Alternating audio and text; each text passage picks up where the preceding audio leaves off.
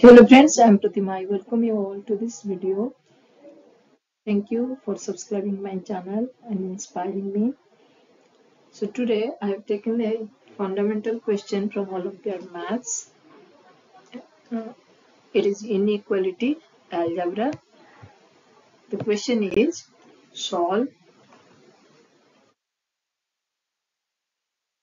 square root of x square minus 3x plus 2 is less than equal to square root of x plus 7. So here we'll learn two things. One is when square root function is defined. Square root function is defined if x is greater than equal to 0. So this will be applicable to both left and right hand.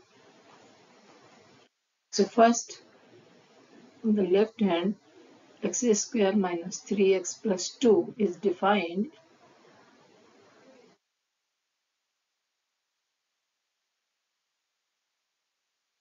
x square minus 3x plus 2 greater than equal to 0. Similarly, square root of x plus 7 is defined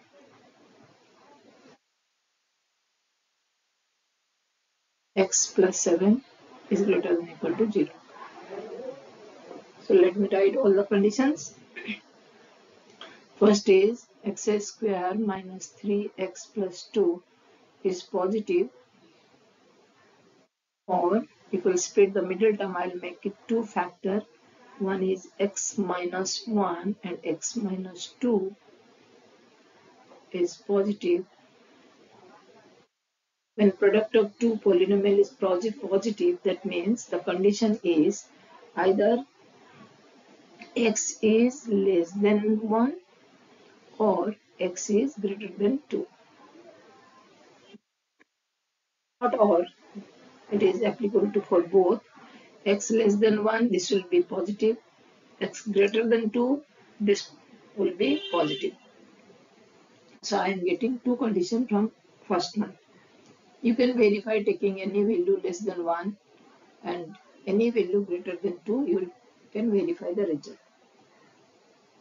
Next, coming to x plus 7 is greater than equal to 0, that means x is greater than minus 7. This is third condition. One condition is x less than equal to 1. One condition is x greater than equal to 2. One condition is x less greater than equal to minus 7. Now coming to third. Third means the whole given condition that x square minus 3x plus 2 is less than equal to square root x plus 7. So I'll square both the sides because both are positive. I have taken the condition. So x square minus 3x plus 2 is less than equal to x plus 7. Or taking to left side, I'll get x square minus 3x minus x minus 4x plus 2 plus minus 7, it will be minus 5 is less than equal to 0. Let me factorize them. So this will be x minus 5 into x plus 1 is less than equal to 0. Less than equal to 0 means it is negative. So here I am getting two factors. One is x minus 5 and another is x is equal to 5. One is x is equal to minus 1. So this is negative when x is greater than minus 1 and x is less than 5. The two conditions. So I am getting the all 5 conditions. So let me draw a number line to have a clear picture.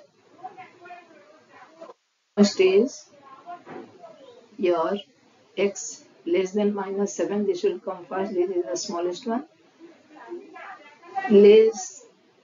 Greater than minus 7. So I'll go to right hand side. Then is your x equal to -1, x is less than greater than -1, then we'll go right side. X is less than 1,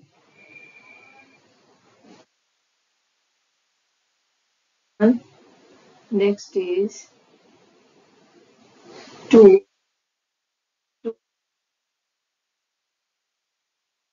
5, last is 5, x is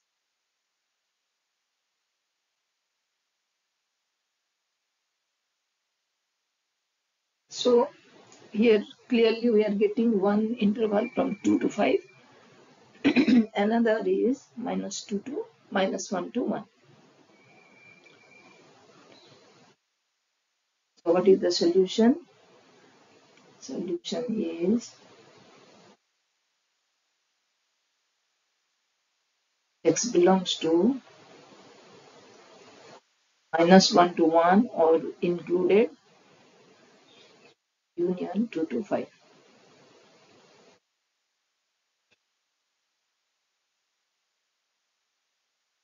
So let me write the answer here again. Solution x belongs to -1 to 1 union 2 to. I hope you have enjoyed. Thank you for watching and thank you for subscribing my channel.